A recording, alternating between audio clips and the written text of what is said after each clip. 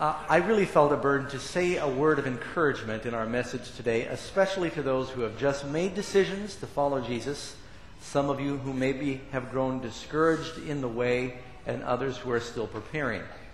Our message will be a little shorter, in case you're wondering. I see what time it is.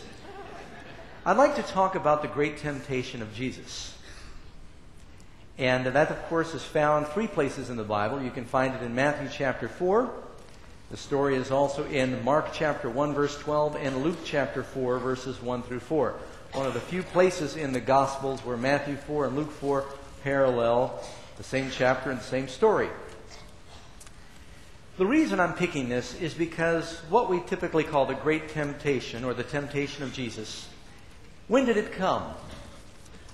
Right after his baptism. And as a pastor, I'm especially concerned for baby Christians that they understand that when they're married to Jesus and they have their honeymoon, like some marriages, the honeymoon sometimes has a dark day before it's all over. Or sometimes there's some surprises. I don't know any other delicate way to say that. But people are sometimes surprised. They have the glory of the heavens being opened. God declares you're now their child. They feel their sins washed away. They've crossed the Red Sea. And lo and behold, they get attacked by the Amalekites. They did not expect it. And we need to brace ourselves because the Christian life has battles. Notice that Jesus was not baptized because he was washing away his sin, but as an example for you and me. In a similar fashion, the temptation of Christ, or what we sometimes call the great temptation, or the temptation in the wilderness, Christ there gave us an example for victory. And so I think there's something that all of us can learn from in this story. Amen? Turn in your Bibles. I'm going to use the story in Matthew as our catalyst. There's only a few verses here, but we'll consider them carefully. Then Jesus was led up by the Spirit in the wilderness to be tempted by the devil. And when he had fasted 40 days and 40 nights, afterward he was hungry. Now keep in mind, at the baptism of Jesus, God the Father declared audibly with his own voice, "You are my beloved Son, in whom I am well pleased. This is my beloved Son, in whom I am well pleased." A very clear declaration that Jesus was the long-awaited Messiah. When God speaks audibly from heaven, it happens very rarely in the Bible, it's something that we should take note of. Now, right after that experience, it says he's led of the Spirit into the wilderness to be tempted by the devil. It almost sounds like he's being tempted by the Spirit. Or the Spirit is saying, okay, it's time for you to go be tempted. That's not what's really happening here. It's simply saying the Spirit led him into the wilderness where he was tempted by the devil. Now keep in mind, after baptism begins ministry.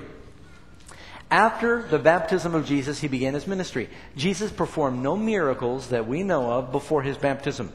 No healings, no preaching. The only declaration we know of is where he said to his parents, "Wist ye not that I must be about my Father's business?" That's all he says. He knew at an early age he was to be about his Father's business, but he began his ministry at his baptism. If you've been baptized, God gives you the Holy Spirit. There's a promise. You may not feel it. It comes like a dove, not like a lightning bolt. Some people think when you get the Holy Spirit, it's always lightning, and you shake and you fall on the ground and go into convulsions, and that's the Holy Spirit. No, it came like a dove. Still small voice. And God promises to give it to you. Acts chapter 2, Peter says, "Repent and be baptized, every one of you, and you might receive the gift of the Holy Spirit." You will. You shall. That's a promise that you claim. Amen? And so those of you who have been baptized, some of you it may have been years ago, God promised to give you the Holy Spirit. Have you cashed in on that? You cash in on that the same way you cash in on any Bible promise. You say, "I believe it," and you claim it, and it becomes real. You don't wait to feel something. You believe it, and then the feeling may come. But faith before feeling. Now, Christ was given the Holy Spirit to begin his ministry, but before he began his ministry, he wanted to consecrate and baptize that ministry through prayer. He went into the wilderness for 40 days to pray. Notice that Moses before his greatest ministry of delivering God's people, he went into the wilderness. He crossed the Red Sea. He went into the wilderness and worked for 40 years as a shepherd in preparation for delivering the children of Israel. So as Jesus spent 40 days fasting before his great ministry, Moses spent 40 years in the wilderness preparing for his great ministry.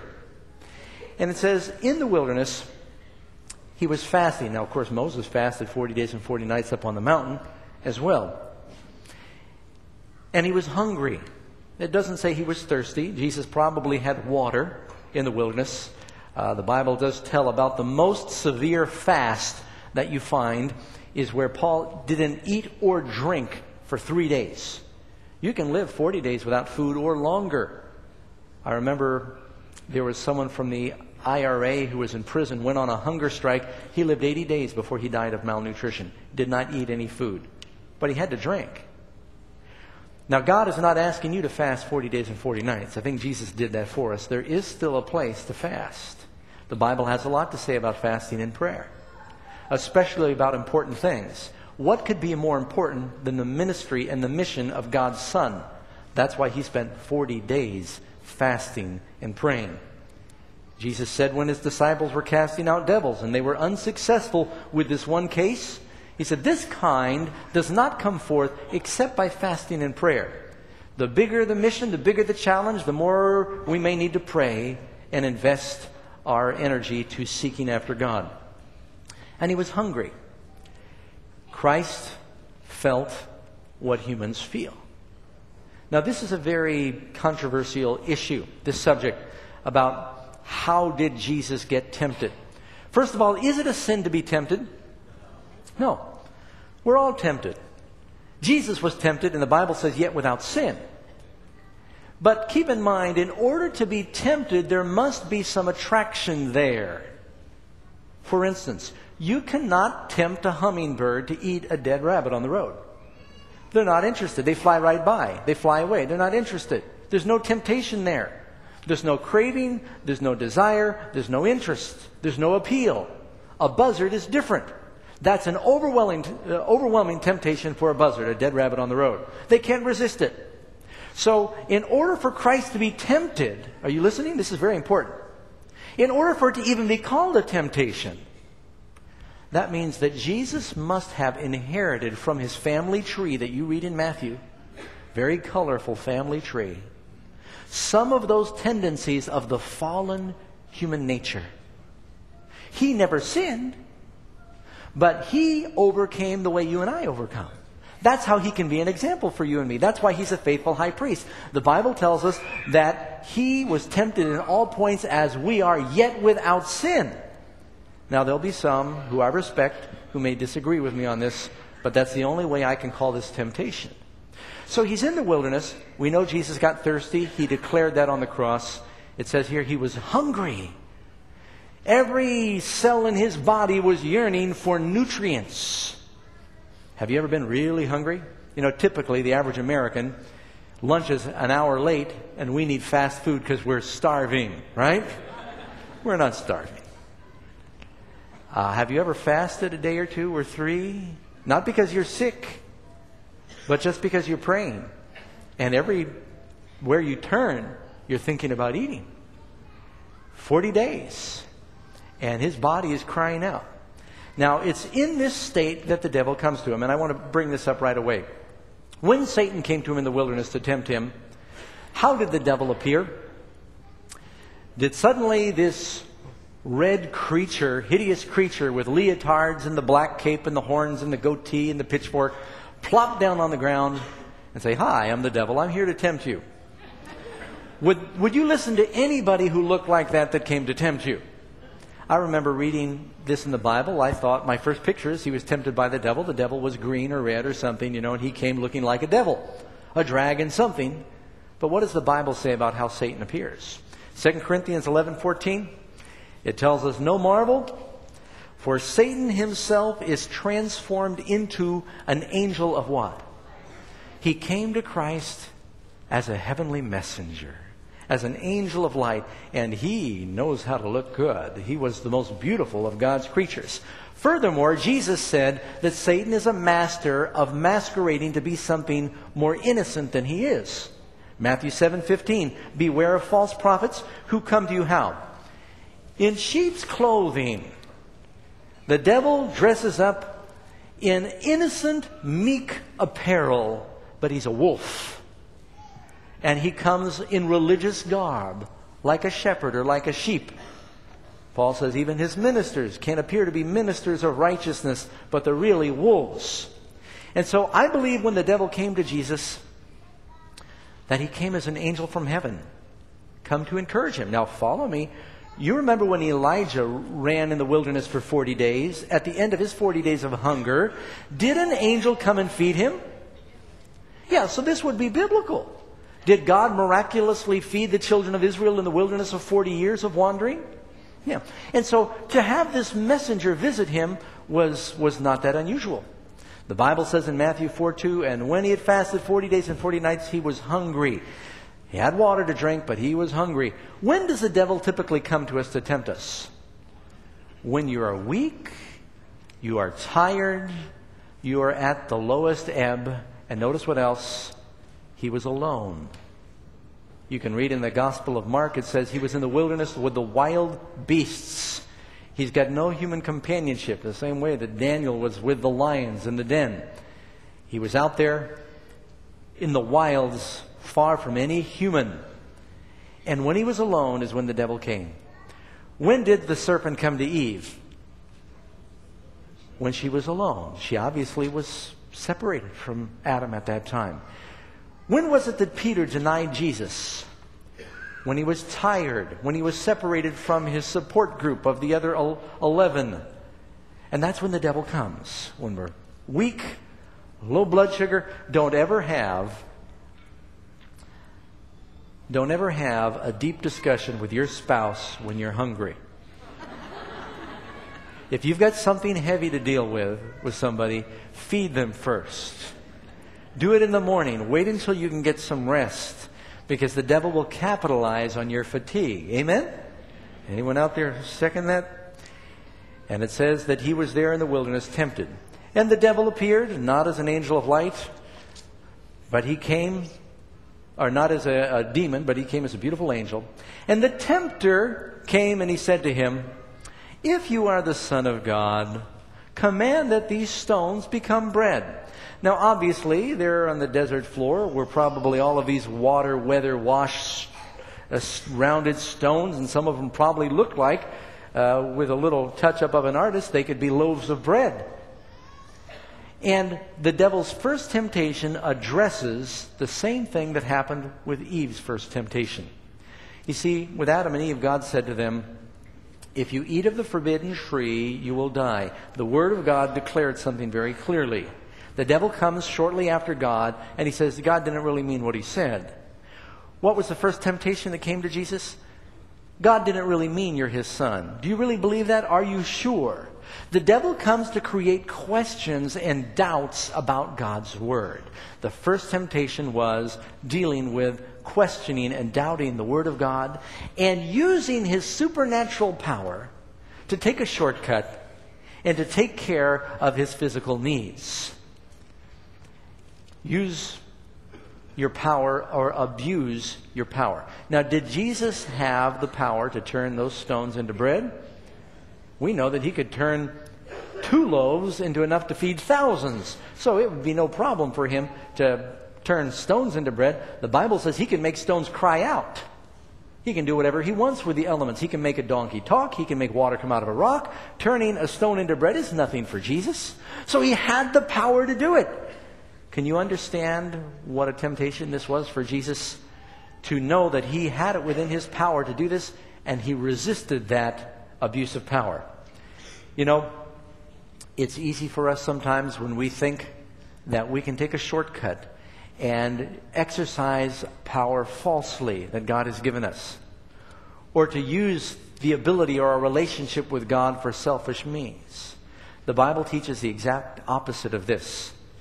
There is a doctrine that's floating around that if you trust the Lord, that you can pray for whatever you want and God's going to give it to you. But Christ would not abuse his power this way. How does he answer? He says, "It is written, man shall not live by bread alone, but by what? By every word that proceeds from the mouth of God." Christ now quotes the word of God. The first thing that happens here in this temptation is Jesus establishes the rules of engagement. You notice that Christ does not use some flame of genius that sparked in his mind. Jesus does not use the philosophy and the rationalizations of the world to try and dialogue with the devil. Don't ever do that. When Eve began to dialogue with the devil, she was overpowered. He was too shrewd. Don't debate with the devil. He simply, with clear, concise, short authority, quoted the word of God. He said, "It is written." God has spoken. And you know what? He didn't debate with the devil and say, "What do you mean? You were there. Didn't you hear God say that I'm his beloved son?" He did not even engage on his own ground. He stayed on the word of God as his foundation. The only ground on which Jesus would meet the devil was, "It is written." And you know what's interesting? Christ is the word. He could have created new utterances and oracles. He could have spoken. It would have been the word of God. But he went back to what was already declared. Isn't that something when you think about that? He quoted the Old Testament. Jesus could have said, "I'm making some New Testament words for you now, Satan. Here's what it is." But no. He put so much value on the words that he gave to Moses and the prophets that he continually referred back to what he had already spoken. Never underestimate what a gift we have in the Word of God. This is what Jesus used to combat the devil every step of the way. He also would not put his physical needs above spiritual. Man will not live by bread alone, but by every word. When you've got to make a choice between the physical and the spiritual hunger, Christ said, you must feed the spirit first. Man shall not live by bread alone. So this was the first temptation. What did Jesus use to fight it? He used the sword of God's word. The Bible tells us in Hebrews chapter 4 that the word of God is quick and powerful and sharper than any two-edged sword. It tells us in Ephesians, and the sword of the Spirit, that is the word of God. And so he used the same weapon that is available to you and me. He used the sword of God's word to combat the devil. Ephesians chapter 6 verse 17, and the sword of the Spirit, which is the word of God. He used the shield of faith. Now what does the Bible tell us in Ephesians that we're supposed to do with the shield of faith? It says that you use it to deflect the fiery darts of the enemy. So Christ used that shield of faith. If you've got the shield of faith and the sword of the Spirit, those are the two best weapons for fighting temptation. Now, this message is not for those of you here that are never tempted. So who would this apply to? I'm just wondering, is there anyone here this message doesn't apply to? If you're not tempted, you know what that means? You're making no effort to resist. And if you're making no effort to resist, that's the only way you can say you're not being tempted. Second temptation. Oh, one more thing. 2 Peter chapter 1 verse 4. How do we fight the devil? By which have been given to us exceeding great and precious promises, the promises of God's word, that through these you might be partakers of the divine nature. Same nature that Jesus had that he used to fight the devil. Having escaped the world, the corruption that is in the world through lust. The Bible tells us that through the promises of God's word, we can escape the corruption that's in the world. All right, temptation number 2. The Bible says in Matthew 4 verse 5, then the devil took him up into the holy city, and he set him on the pinnacle of the temple. And he said to him, if you are the Son of God, throw yourself down, for it is written. Now, whoa, wait a second now. Devil, you're not allowed to quote the Bible. That's against the rules. As a matter of fact, some people think you take your Bible, you shake it at the devil. I used to read about where you would shake a cross at the vampire. Any of you ever watched those old, don't show your hands, movies, you hold up garlic. Some of us still do that today. Or you hold up a cross to try to get rid of the vampire, and some people think you can do that with the Bible. You hold it up to the devil, and he cowers, and he runs from the Bible, but the devil, he'll take it out of your hands and quote it to you. He's not intimidated by, you notice, where did the devil take him? He took him to church, and he quotes the Bible. Wow. Is the devil afraid of religion? The devil's not afraid of the Bible. when he can twist it to his own purposes. And you know what else he did? He didn't quote the Bible. He misquoted the Bible. He misquoted Psalm 91. Takes him to church, puts him on the pinnacle of the temple. You know, Josephus tells us, in the modern pictures we've got of the temple, we don't know how high that was because, based on Solomon's design, it didn't have any really high point. But evidently in the restoration at the time of Jesus, Josephus says there was a pinnacle 450 to 500 feet tall. You ever been 500 feet up? I remember when we put out Channel 27, I started climbing up this 300-foot tower, this radio tower. You get halfway up, and even though you got a firm grip and you know you're in good health, and your head starts to swim, 150 feet up. You get up to those heights, and it could be pretty frightening. And he takes them up there, and he says, "Cast yourself down, for it is written." He starts to quote Psalm 91. He will give his angels charge over you, and he leaves part out where it says to keep you in all your ways. And in his hands they'll bear you up lest you dash your foot against the stone. And you know something else that occurred to me today I've never thought about before. What verse was the devil quoting? Psalm 91, verse 12. What was it? Psalm. What's a psalm? Now, any of you know how to sing the tunes that David sang to those original psalms? We've lost them all. The written music of the Hebrews, we don't know. We have no copies of it. It's like hieroglyphics before the Rosetta Stone. We don't know what the melodies were to the psalms of David. Did the devil know? Do you think Jesus still knew? Were they still singing them then?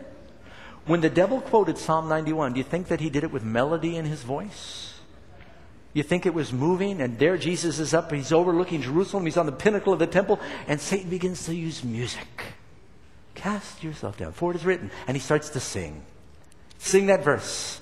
Leaves part of it out that says they'll keep you in all your ways, because if an angel is keeping you in your ways, they don't lead you to the top of the pinnacle of a temple. Right?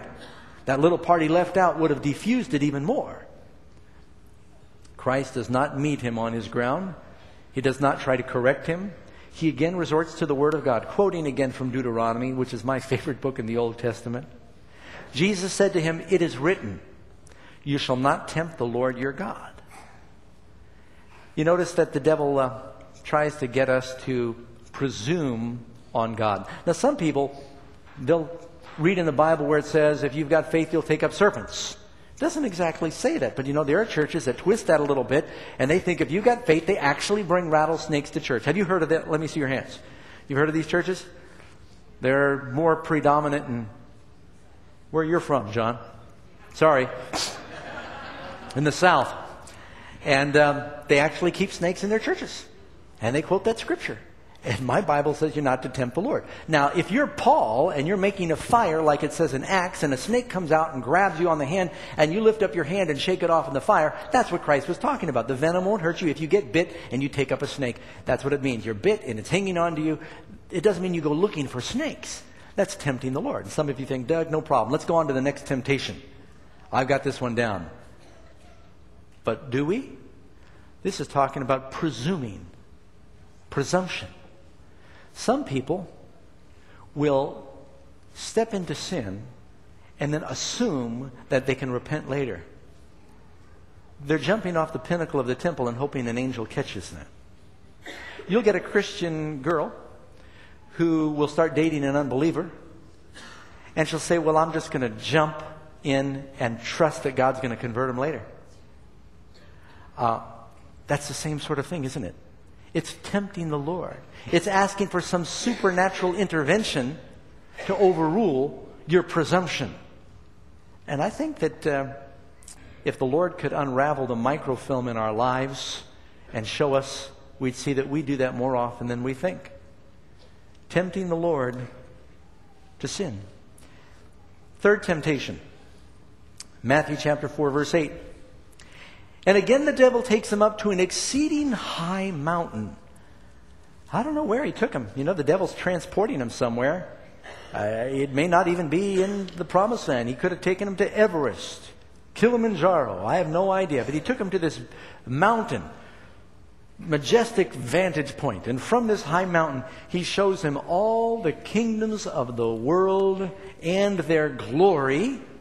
And it also adds, in a moment of time, in the Gospel of Luke, I believe it is, Very quickly, he gives him an intense vision. Is the devil a master of light? Can he create illusions? And he shows him all the glorious kingdoms of the world from the vantage of this mountaintop. And he doesn't show him the slums. He shows him Babylon, the golden city, Medo-Persia and its heyday, maybe Rome with all the glistening marble. And he shows him all of the beautiful spots of the world. And he says, all this is yours. And keep in mind what's really going on here, what he's saying to Jesus. He's saying, you don't have to die to save the sins of the world, or for the sins of the world to save them. The world's a beautiful thing. I will give it to you. I have control over it. Look, I've got it on slide right here. I can show it to you. I know where all the beautiful cities are. I'll give you an instant travel log. It's mine. I'm the prince of this world, and I'm going to give it to you. You don't need to die. You don't need to go through with your mission. See, Christ is preparing for his mission. The devil knows what he's been praying about for the last 40 days, and the devil does not want him to go through with it. And he's using these 3 areas of temptation to change his mind. And you know what the devil does? He shows him the cities of the world and their glory. Isn't he an expert in making that which is ugly look good? Typically, when you think of cities, what do you have in cities in the world? Concentrations of good or concentrations of evil? The bigger the city, typically, the more poverty, the more disease, the more crime, the more drugs. Am I right? Isn't that typical? The bigger the police force, more cemeteries, more funerals. But he doesn't show them that. He shows them their glory. Are there places in Las Vegas that look dazzling? How do you know? We all know. Sure, the devil's an expert at that. But he doesn't show you those streets where people are in the gutter, vomiting from the alcohol, or hiding behind a building with a needle hanging out of their arm. And that's really what's happening between the neon bulbs in Las Vegas. The devil doesn't want you to see that. He's a master of advertising. He shows them all the cities of the world and their glory. The sin in the world is not that bad. You don't need to die. It's not that ugly. I'll just give it to you as is. You don't have to follow through with this plan. Just one little fine print here. I should mention, you ever notice at the end of the commercial sometimes somebody says something on the radio very quickly? The legal language. The devil's got the fine print now. It's the part of the announcement that goes, offer not blah, blah, blah, blah, blah, blah, blah. You know that what I'm talking about? Or the fine print. I saw this guy advertising this thing on the news the other day, CNN. It was a commercial, and this guy is advertising this arthritic medication. He's making it sound like it's worked wonders for him. And there in fine print I saw, it said, artist paid for endorsement. Very small, which means he didn't really care. They're giving him money to say these things. And the fine print, the fast talk was, you just need to fall down and worship me. Made it sound like it was a little thing to do. But this is the big issue. What was it that the devil said to Adam and Eve? You'll be like gods. The appeal for the divine. Are you really the Son of God? You seem to have doubts. You can't turn these stones into bread. God isn't anywhere here. These angels have left you that are supposed to feed you. See, Satan is now pulling aside his cloak and really revealing who he is. I'll give it to you. Notice something else.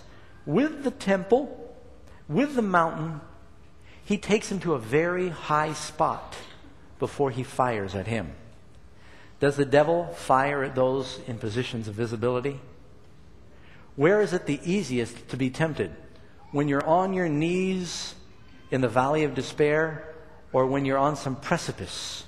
When was it that the devil came to David with Bathsheba? Walking on his roof. Isn't that how it happens? When you're riding high, you're at the zenith of your success, you better be careful. He that thinks he stands, let him take heed lest he fall. It was on the high places that the devil brought the temptations to Jesus. When he was alone, in church, quoting the Bible. You know what that means also? I need to back up to temptation too. You need to at least know your Bible as well as the devil does, because he'll twist it, right?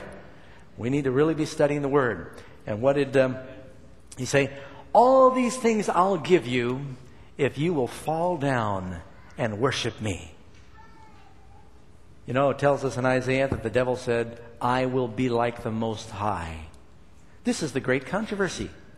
The devil wants Jesus' throne. Here you have the creation asking the Creator to bow down. Does that sound backwards? But this is what's going on.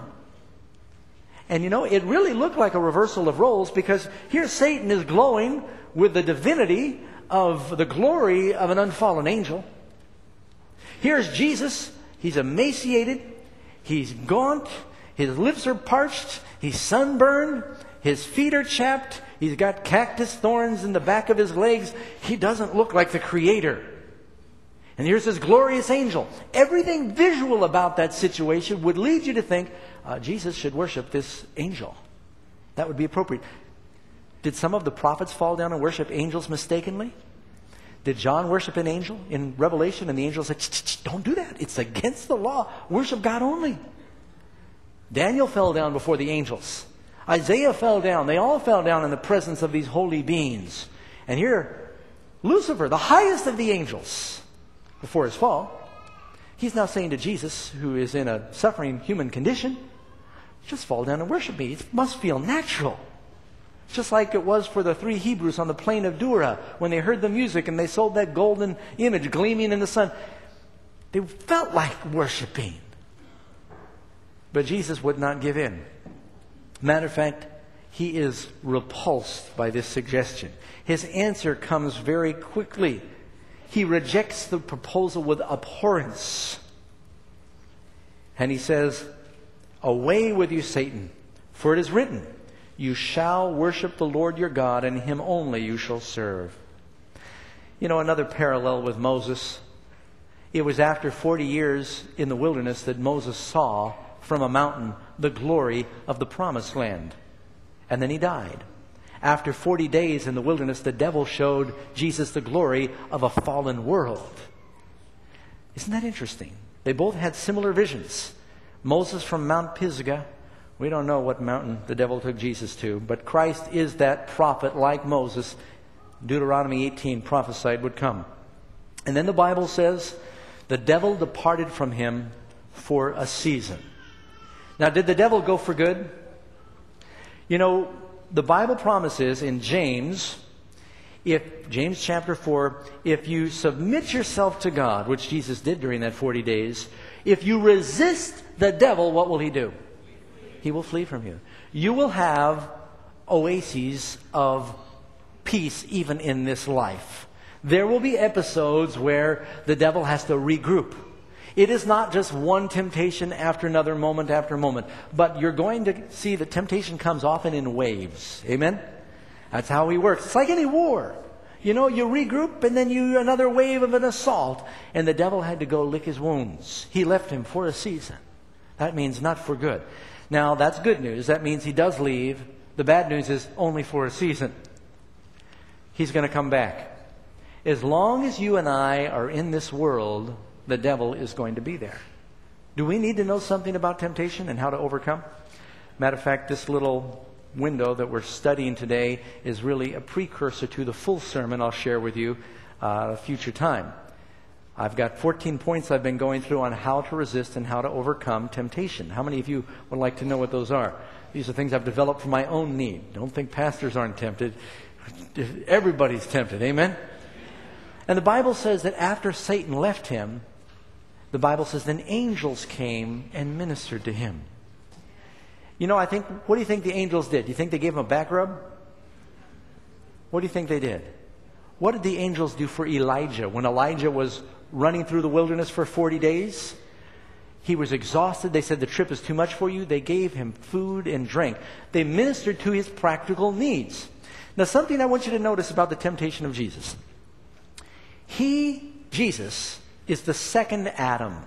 You read in Romans about how the first Adam, made perfectly in the image of God, with absolutely no propensity to sin or inherited tendency to sin in his nature, he fell. Adam fell in the beginning of the Old Testament where he was in a paradise. In the beginning of the New Testament, Jesus, who is the second Adam, how many of you know what I'm talking about when the Bible says Jesus is the second Adam? He is the Son of God. Just like Adam, the Bible says Adam had no father but God. Jesus was born miraculously. He is the second Adam, the Son of God. The first Adam falls in a paradise, surrounded with every need being met, and he falls to the devil's temptation. Jesus, in the beginning of the New Testament, he overcomes in all the areas where Adam and Eve fell. The second Adam succeeded, yet he's in a wilderness and he's starving. You know, that's really encouraging. The reason that's encouraging is because the same way that you and I know that we suffer from the fall of the first Adam, we can lay claim to the victory of the second Adam. The same way that Jesus overcame, we can overcome. How many of you believe that Christ's baptism is an example for what we can expect? That we follow. The heavens open, the heavens are open for us. God says, "You're now my beloved son or daughter." We are adopted into the family by God. Holy Spirit comes like a dove. All the things that Christ experienced belong to us. Not only with Jesus' baptism, but with his temptation. Now you say, "Doug, I don't like that part." You need to like that part. The part I want you to like is he was victorious. The same way that Christ was baptized as an example, he overcame as an example for you and me. How many temptations were there? 3. Some of you are thinking, "Doug, I wish that was the only thing that I ever faced is 3 temptations." Really, there are only 3 temptations. 1 John chapter 2, verse 15 says, "Love not the world, neither the things that are in the world. If any man loves the world, the love of the Father is not in him. For all that is in the world, the lust of the flesh, the lust of the eyes, and the pride of life," how many is that? 3 main areas of temptation. "They're not of the Father, but of the world. And the world passes away in the lust thereof, but he that does the will of God will abide forever." In the Garden of Eden, when Eve was tempted, how many temptations were there? There's just 3. Genesis 3, verse 6, "So when the woman saw that the tree was good for food," lust of the flesh, "that it was pleasant to the eyes," lust of the eyes, "and a tree desirable to make one wise," the pride of life, she took and she ate. She gave to her husband and he did eat. Christ was tempted through his senses. He was tempted to test the supernatural. He was tempted to take shortcuts. All temptations that you face fall into one of these 3 categories. All of the 10 commandments fall under one of those 3. Matter of fact, the first 4 commandments, worship someone other than God, would fall under that. Just that one temptation. And you cannot name a sin that doesn't in some way appeal to either the lusts of the flesh, the lusts of the eyes, or the pride of life. Because Jesus overcame and was victorious in these 3 areas, Satan lost. Amen? Satan was defeated. Christ was victorious, meaning that you and I can be defeated. You know, the part that I especially enjoy is the fact that Christ can be a faithful high priest for you and me because of what he's done. Hebrews 4, verse 15, "For we do not have a high priest who cannot sympathize with our weakness, but who was in all points tempted as we are." In all points. Only 3? Those 3 covered how many points? And was that the only time in Jesus' life he was tempted? No. He was tempted in all points as we are, yet without sin. The Bible promises that with every temptation that may come, first of all, God is not going to allow you, he will not allow you to be tempted above what you're able. You know what that means? That means that somewhere there's a way of escape with every temptation that comes. God is going to make a way of escape. He'll move the mountains, he'll part the sea, but you've got to know that if I'm being tempted, that's good news. God's going to provide a way of escape. He will not allow me to be tempted above what I'm able to bear. God has a scale in heaven where he weighs out what temptation you can handle. And if it's a big temptation, that means he trusts that you have the strength with his power to resist it. Amen? Don't you ever say it's more than I can bear. Because that's not what the Bible teaches. Through Christ I can do how much? All things. The other verse I wanted to share with you is Hebrews 2 verse 18. "For that in he himself has suffered, being tempted, he is able to help to aid those who are tempted." It's not a sin to be tempted. We're tempted every day. That's why we need to pray in the Lord's Prayer, "Lead us not into temptation." What that means is lead us away from our natural bent to temptation. You know, I heard that there was this artist. I read about that this week. His name was Joseph Mallard Turner, famous English artist. And he took all of his paintings very seriously. This specific painting of a storm and a shipwreck, before he painted that, he went up to the coast of Newfoundland, I believe it was, and Norway. And he paid a sailor to take him out when the next storm came along. Not only did he take him out, but he said, I want you to tie me to the mast. He thought, you're crazy, but he paid him well, so he said, if that's what you want. So he takes this artist and he straps him securely to the mast of the ship, and they go out in a storm that was a 9 on the Richter scale. They did not expect it to be so bad, but those North Atlantic storms in the winter can be horrendous. And the spray was in his face, and the mast was dipping into the water, and he was coming up, and the wind is howling in hurricane velocity. He comes back barely alive. After he recovers, he paints this picture. And he was explaining to someone who was admiring the picture. He said, that's beautiful. How are you able to capture all the intensity, the reality of a storm? He says, I was part of the storm. I was in the storm as much as anybody can be in a storm. You know why Jesus is a faithful high priest? He was strapped to the mast for you and me, wasn't he? He went up on the cross, not only in the wilderness, but on the cross. And he met the devil on his own ground, and he beat him. And he is an example for you and me. The Bible says he has set an example that we should walk as he walked. Now, there's so much more to this issue of victory. But I especially wanted to offer a word of encouragement to those of you who are just baptized. Don't be frightened. Don't be shaken. If you're shortly after your baptism, you need to be really praying during this time. Amen? Just after Christ's baptism, he prayed. He consecrated himself. He meditated on the Word of God. Fill your mind with the Word of God. There may come a temptation. You can count on it. The devil's probably figuring out what will work for you. He may use your friends. He'll try and separate you. He'll try and make you weak or tired or sick or something. Isn't this exciting to think about? But then you can know that if you keep your eyes on Jesus, you can lay aside every weight and every sin. You can be victorious through Christ. I want to offer special prayer for those who've been baptized today. Matter of fact, we're getting a picture. We've got a gift for them. All of you who are baptized today and earlier this week, please come up on the platform with me. We want to have special prayer for you at this time. And following the service, I would encourage our church family to give these folks a special welcome into the family. Amen. Don't be timid. Come on up here. We want to have a special prayer for you. I believe Pastor Mike also has some gifts that we want to give you. And we're going to feed our guests after the service. So isn't this exciting, friends? These people that have made decisions, it's like babies being born in the family. And we're just so thrilled and excited and praising God for these decisions. But we don't want to catch the fish and let them dry on the beach.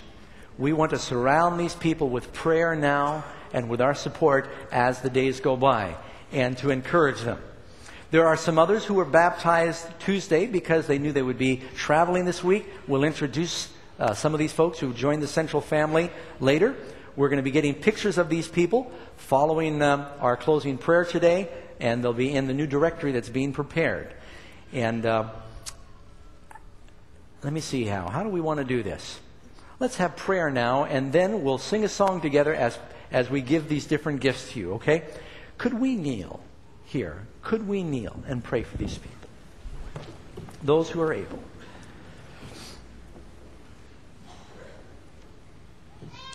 Father in heaven, Lord, we are so thankful that we can look to Jesus, who is a faithful high priest. He was strapped to the mast. He knows about the blast of the storm. And I pray that we can keep our eyes upon him and walk in his steps. Lord, we are claiming now the filling of your Spirit for all of these people who have made this decision.